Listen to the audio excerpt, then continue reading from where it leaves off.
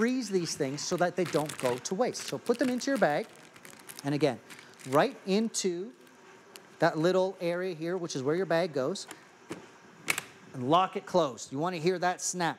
And then you can quick set your mode. Dry, vacuum. So vacuum here is automated, right? I just press down and you could see the air coming out. And this is what I do every time I make a batch of pancakes or waffles. Now when I stop, look at that. The pancake isn't crushed, the air is removed, they're now ready for the freezer. I'm gonna switch my mode to seal. And that's gonna seal the bag nice and tight. It's flashing, that means it's sealing, and when it stops flashing, that means it's perfectly sealed. And I can take it out and move it to the freezer. Then what I do at home, and this is why it's been living on my counter, because I'm really storing all my food, removing the air and putting it in the fridge, putting it in the freezer, extending the shelf life of those waffles that I'm making, of those pancakes that I'm making, of the cheese that I'm buying. You really want to extend the shelf life. This has been a restaurant secret for many, many years. You need a Sharpie. Why do you need a Sharpie? Check it out. I have a freezer that is so well organized. Pancakes, and what's today's date? 21st. It's my dad's birthday. Happy birthday, Dad. Happy birthday, Dad. 80 years young.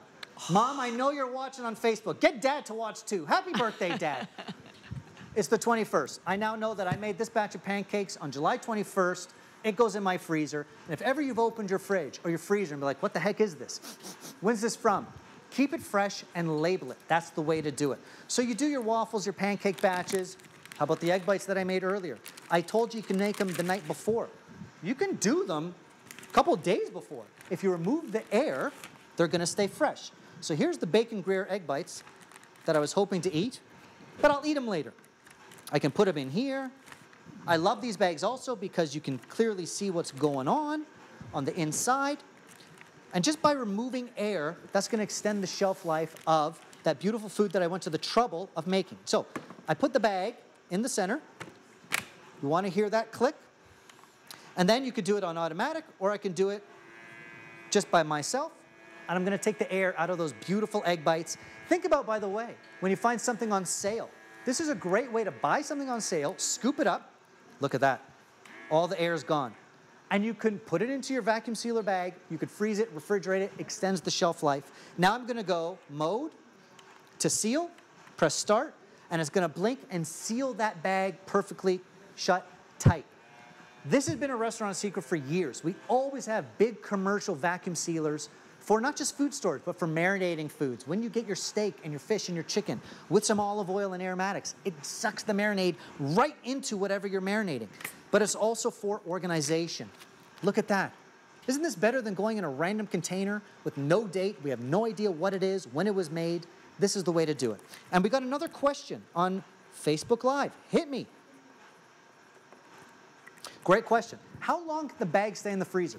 I've kept these in the freezer for months. It's not a question of the bag. It's more a question of the food. So here's the thing. In the freezer, it doesn't stay in there forever. Depending on the food, like those pancakes, a month or two. And I think that's good enough. So I like to know the date of things, right? So the food is what you got to think about. It extends the life of your food. You can leave it in the freezer for a couple months. The bags are indefinite. It's really about extending the life of the food. But here's the best part about this. Let's say I have these in my freezer and I pull them out, or I have them in my fridge. I can cut them open, take out one egg bite or two egg bites or whatever, take out a couple pancakes. I can cut it, open it, now all the air is back, and I can reseal it, put it back and do the same. Press down so that it's sealed. And then reseal. Oops, I'm not totally sealed. So you see, guys, you got to make sure it's in there, and you want to hear a double click. There you go. That's the double click. So anyway, that's going. My waffles are done for sure, Bobby. And Yes. I got to give you the chocolate one. Good. I was going to give you apple pie, but the chocolate is sizzling and talking to me. And I just have these marshmallows that I've toasted for the Rocky Road waffle. I got some hazelnuts. Oh my gosh. Okay, okay. How about some chocolate sauce? Oh Go my for gosh. Hello, chocolate sauce.